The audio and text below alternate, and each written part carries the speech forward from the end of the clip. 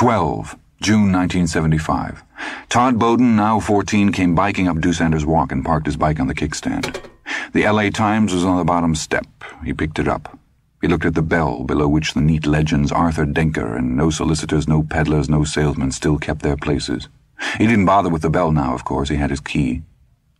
Somewhere close by was the popping, burping sound of a lawn boy. He looked at Doosander's grass and saw it could use a cutting. He would have to tell the old man to find a boy with a mower. Doosander forgot little things like that more often now. Maybe it was senility. Maybe it was just the pickling influence of ancient age on his brains. That was an adult thought for a boy of 14 to have, but such thoughts no longer struck Todd as singular.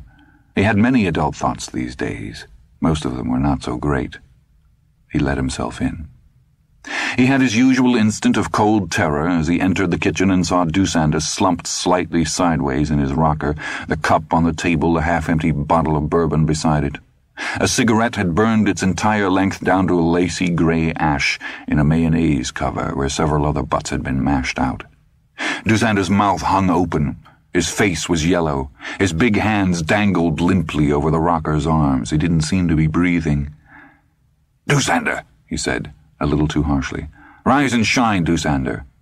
He felt a wave of relief as the old man twitched, blinked, and finally sat up. "Is it you? And so early." "They let us out early on the last day of school," Todd said. He pointed to the remains of the cigarette in the mayonnaise cover. "Someday you'll burn down the house doing that." "Maybe," Doosander said indifferently. He fumbled out his cigarettes, shot one from the pack. It almost rolled off the edge of the table before Doosander was able to catch it, and at last got it going.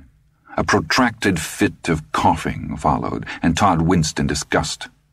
When the old man really got going, Todd half expected him to start spitting out grayish-black chunks of lung tissue onto the table, and he'd probably grin as he did it. At last the coughing eased enough for Doosander to say, "What have you got there?" "Report card." Doosander took it, opened it, and held it away from him at arm's length so he could read it. "English, A. American history, A. Earth science, B+. Your community and you, A. Primary French, B-. Beginning algebra, B."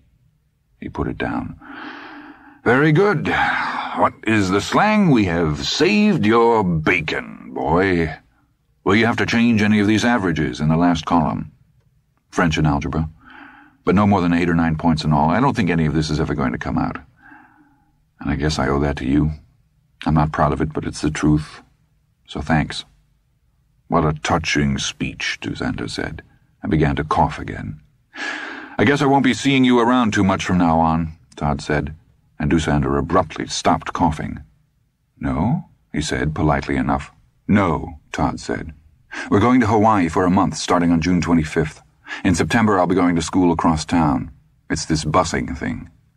"Oh, yes, the Schwarzen," Doosander said, idly watching a fly as it trundled across the red and white check of the oilcloth. "For 20 years this country has worried and whined about the Schwarzen. But we know the solution, don't we, boy?" He smiled toothlessly at Todd, and Todd looked down, feeling the old sickening lift and drop in his stomach. Terror, hate, and a desire to do something so awful it could only be fully contemplated in his dreams. "Look, I plan to go to college, in case you didn't know," Todd said. "I know that's a long time off, but I think about it. I even know what I want to major in, history." "Admirable. He who will not learn from the past is—" "Oh, shut up," Todd said. Doosander did so amiably enough.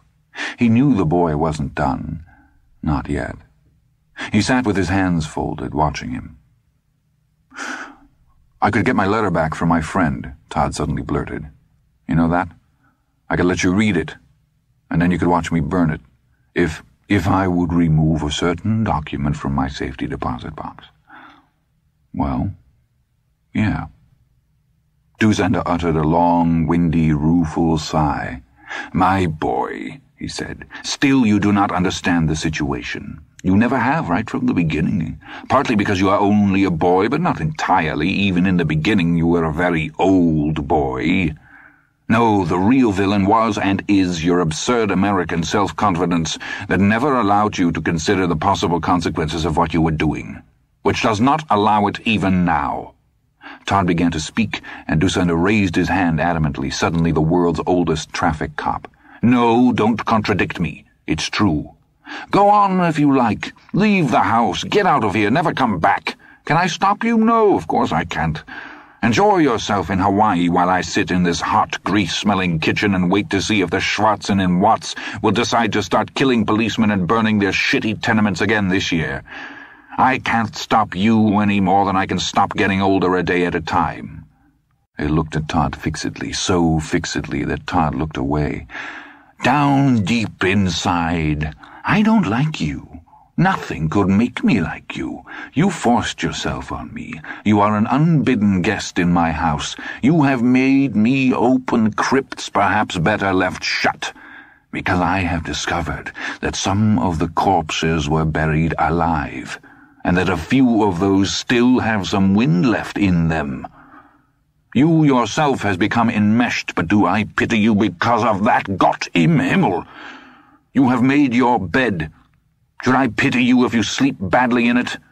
No, I don't pity you and I don't like you, but I have come to respect you a little bit. So don't try my patience by asking me to explain this twice. We could obtain our documents and destroy them here in my kitchen, and still it would not be over. We would, in fact, be no better off than we are at this minute." "I don't understand you." "No, because you have never studied the consequences of what you have set in motion. But attend me, boy. If we burned our letters here in this jar cover, how would I know you hadn't made a copy? Or two, or three? Down at the library they have a Xerox machine. For a nickel anyone can make a photocopy. For $1 you could post a copy of my death warrant on every street corner for 20 blocks. 2 miles of death warrants, boy. Think of it. Can you tell me how I would know you hadn't done such a thing?"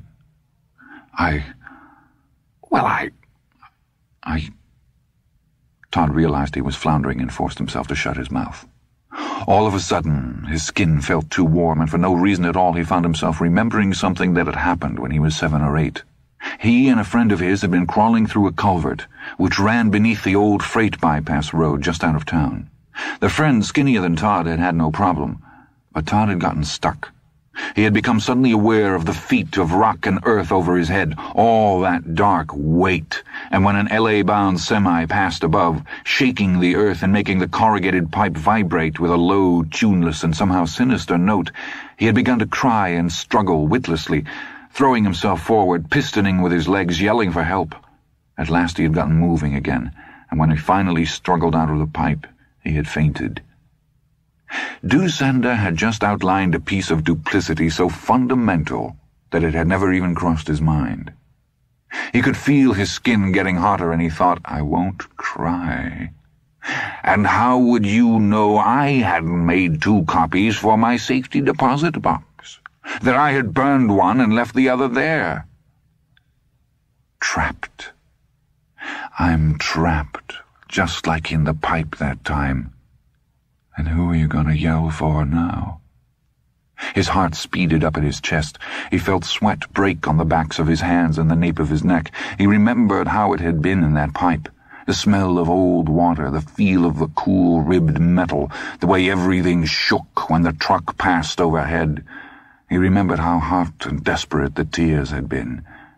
Even if there were some impartial third party we could go to, always there would be doubts. The problem is insoluble, boy, believe it. Trapped in the pipe. No way out of this one. He felt the world go gray. Won't cry, won't faint. He forced himself to come back. Dussander took a deep drink from his cup and looked at Todd over the rim. "Now I tell you 2 more things. First, that if your part in this matter came out, your punishment would be quite small. It is even possible, no more than that likely, that it would never come out in the papers at all. I frightened you with reform school once when I was badly afraid you might crack and tell everything, but do I believe that?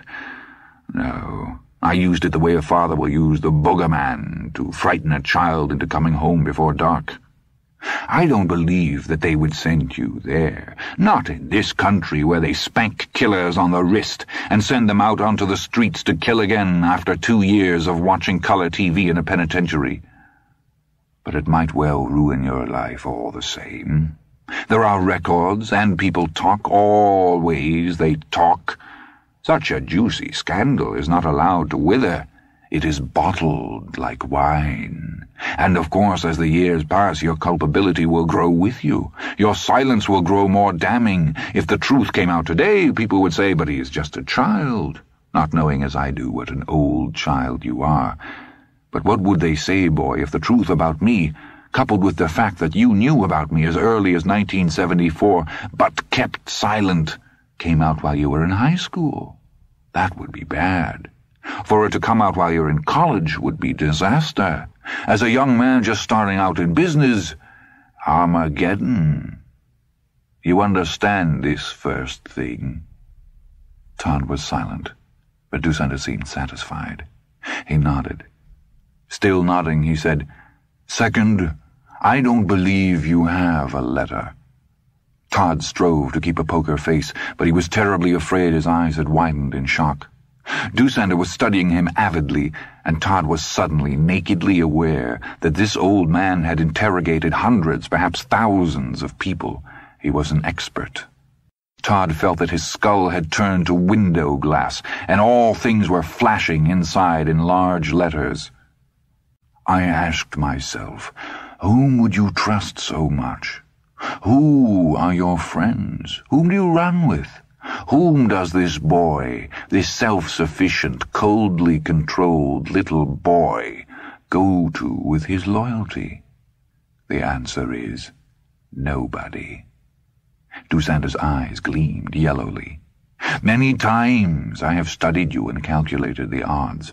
I know you, and I know much of your character. No, not all, because one human being can never know everything that is in another human being's heart. But I know so little about what you do and whom you see outside of this house. So I think, Dusander, there is a chance that you are wrong. After all these years, do you want to be captured and maybe killed because you misjudged a boy? Maybe when I was younger I would have taken the chance. The odds are good odds, and the chance is a small chance. It is very strange to me, you know. The older one becomes, the less one has to lose in matters of life and death, and yet one becomes more and more conservative. He looked hard into Todd's face. I have one more thing to say, and then you can go when you want. What I have to say is that while I doubt the existence of your letter, never doubt the existence of mine. The document I have described to you exists. If I die today, tomorrow everything will come out. Everything. Then there's nothing for me, Todd said. He uttered a dazed little laugh. Don't you see that? What there is. Years will go by, and as they pass, your hold on me will become worth less and less, because no matter how important my life and liberty remain to me, the Americans, and yes, even the Israelis, will have less and less interest in taking them away. Yeah? Then why don't they let that guy Hess go? If the Americans had sole custody of him, the Americans who let killers out with a spank on the wrist, they would have let him go, Dusander said. Are the Americans going to allow the Israelis to extradite an 80-year-old man so they can hang him as they hanged Eichmann? I think not. Not in a country where they put photographs of firemen rescuing kittens from trees on the front pages of city newspapers. No, your hold over me will weaken, even as mine over you grows stronger. No situation is static, and there will come a time, if I live long enough, when I will decide what you know no longer matters. Then I will destroy the document. But so many things could happen to you in between. Accident, sickness, disease. Dusander shrugged. There will be water if God wills it, and we will find it if God wills it, and we will drink it if God wills it. What happens is not up to us." Todd looked at the old man for a long time, for a very long time. There were flaws in Doosander's arguments. There had to be. A way out, an escape hatch either for both of them or for Todd alone. A way to cry it off. "Times, guys, I hurt my foot, ollie ollie in free." A black knowledge of the years ahead trembled somewhere behind his eyes. He could feel it there, waiting to be born as conscious thought. Everywhere he went, everything he did. He thought of a cartoon character with an anvil suspended over its head. By the time he graduated from high school, Doosander would be 81, and that would not be the end. By the time he collected his B.A., Doosander would be 85, and he would still feel that he wasn't old enough. He would finish his master's thesis and graduate school the year Doosander turned 87, and Doosander still might not feel safe. "No," Todd said thickly. "What you're saying, I can't face that." "My boy," Doosander said gently. And Todd heard for the first time, and with dawning horror, the slight accent the old man had put on the first word. "My boy, you must." Todd stared at him, his tongue swelling and thickening in his mouth, until it seemed it must fill his throat and choke him. Then he wheeled and blundered out of the house. Doosander watched all of this with no expression at all. And when the door had slammed shut and the boy's running footsteps stopped, meaning that he had mounted his bike, he lit a cigarette. There was, of course, no safe deposit box, no document. But the boy believed those things existed. He had believed utterly. He was safe. It was ended. But it was not ended. That night they both dreamed of murder, and both of them awoke in mingled terror and exhilaration. Todd awoke with the now familiar stickiness of his lower belly. Doosander, too old for such things, put on the SS uniform, and then lay down again, waiting for his racing heart to slow. The uniform was cheaply made and already beginning to fray. In Doosander's dream, he had finally reached the camp at the top of the hill. The wide gate slid open for him and then rumbled shut on its steel track once he was inside. Both the gate and the fence surrounding the camp were electrified. His scrawny, naked pursuers threw themselves against the fence in wave after wave. Doosander had laughed at them, and he had strutted back and forth, his chest thrown out, his cap cocked at exactly the right angle. The high, whiny smell of burning flesh filled the black air, and he had awakened in Southern California, thinking of jack-o'-lanterns and the night when vampires seek the blue flame. 2 days before the Bowdens were scheduled to fly to Hawaii, Todd went back to the abandoned train yard where folks had once boarded trains for San Francisco, Seattle, and Las Vegas, where other older folks had once boarded the trolley for Los Angeles. It was nearly dusk when he got there. On the curve of the freeway 900 yards away, most of the cars were now showing their parking lights. Although it was warm, Todd was wearing a light jacket. Tucked into his belt under it was a butcher knife wrapped in an old hand towel. He had purchased the knife in a discount department store, one of the big ones surrounded by acres of parking lot. He looked under the platform where the wino had been the month before. His mind turned and turned, but it turned on nothing. Everything inside him at that moment was shades of black on black. What he found was the same wino, or possibly another. They all looked pretty much the same. "Hey," Todd said. "Hey, you want some money?" The wino turned over, blinking. He saw Todd's wide, sunny grin, and began to grin back. A moment later, the butcher knife descended, all wicker snicker and chrome white, slicker slicing through the stubbly right cheek. Blood sprayed. Todd could see the blade in the wino's opening mouth, and then its tip caught for a moment in the left corner of the wino's lips, pulling his mouth into an insanely cockeyed grin. Then it was the knife that was making the grin. He was carving the wino like a Halloween pumpkin. He stabbed the wino 37 times. He kept count. 37, counting the first strike, which went through the wino's cheek and then turned his tentative smile into a great grisly grin. The wino stopped trying to scream after the 4th stroke. He stopped trying to scramble away from Todd after the 6th. Todd then crawled all the way under the platform and finished the job. On his way home, he threw the knife into the river. His pants were blood-stained. He tossed them into the washing machine and set it to wash cold. There were still faint stains on the pants when they came out, but that didn't concern him. They would fade in time.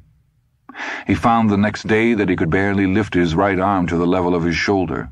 He told his father he must have strained it throwing pepper with some of the guys in the park. "It'll get better in Hawaii," Dick Bowden said, ruffling Todd's hair. And it did. By the time they came home, it was as good as new.